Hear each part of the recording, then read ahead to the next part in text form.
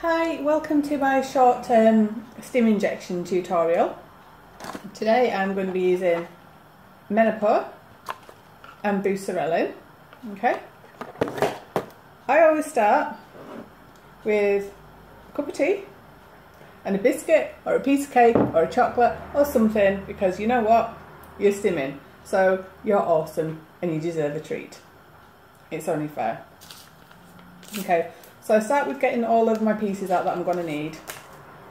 This is my alcohol swab.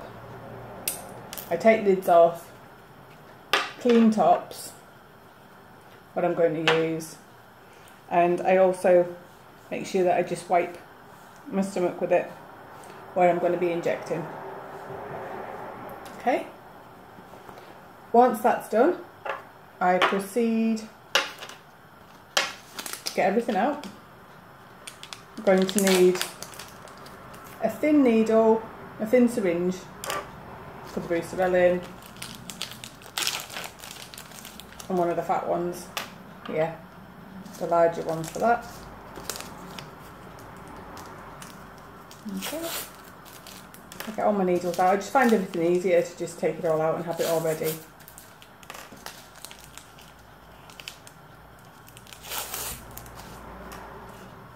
Keep that to one side.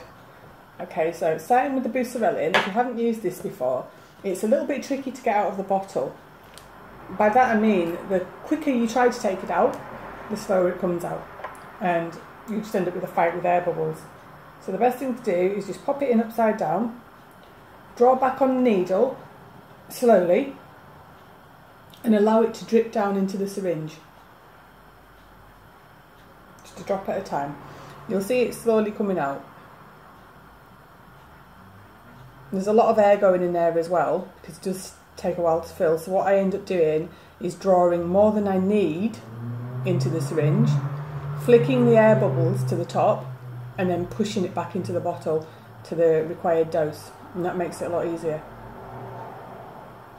So I'll keep drawing that out until I've got quite a lot in there, and then push it up to where I want that to be. Okay, just make sure that there's no air bubbles in there. You can just flick like that if you see any. You can always pull more into the syringe like that and then push it back up. That's not a problem, to get it to where it needs to be and make sure you haven't got those annoying air bubbles. Because you're injecting it into your skin, it won't be the end of the world if you do get a little air bubble. It's not like you're going into a vein or anything, so don't worry too much. Okay? So just find somewhere that's not too sore, because as days go by your skin gets more and more sore and you sort of run out of places. Try and pop it in at a 45-degree angle. Okay? And then just squeeze that in slowly. It may sting a little bit, but doesn't last long.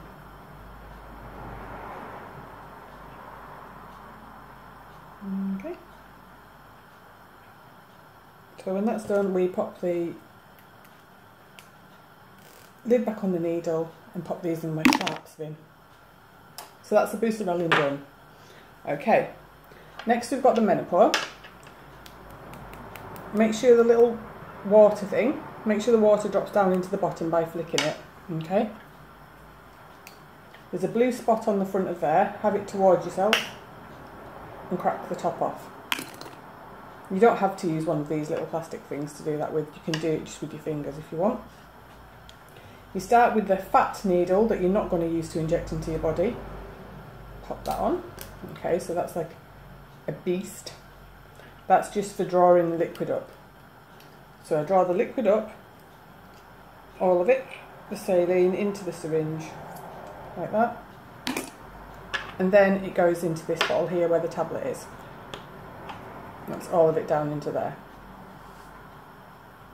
Okay, and then we draw it back up using the same needle.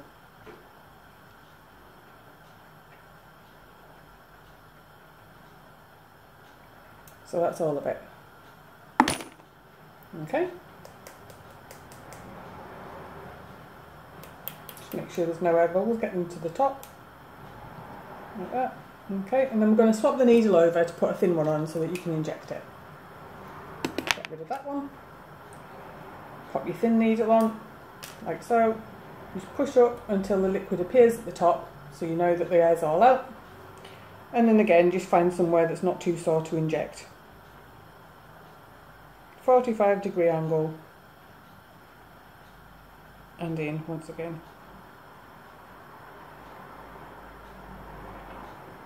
This is a little bit stingy, the Menopur. Different ones sting more than others, but I put it in slowly. I find it easier to put it in slowly. It maybe makes no difference. Okay.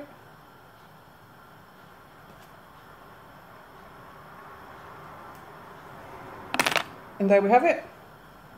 All done and dusted in just like a few minutes, and then you can have your cup of tea and your piece of cake or your biscuit or your chocolate and let yourself know that you're fantastic because you're doing absolutely everything you can to make your baby. You deserve a huge pat on the back.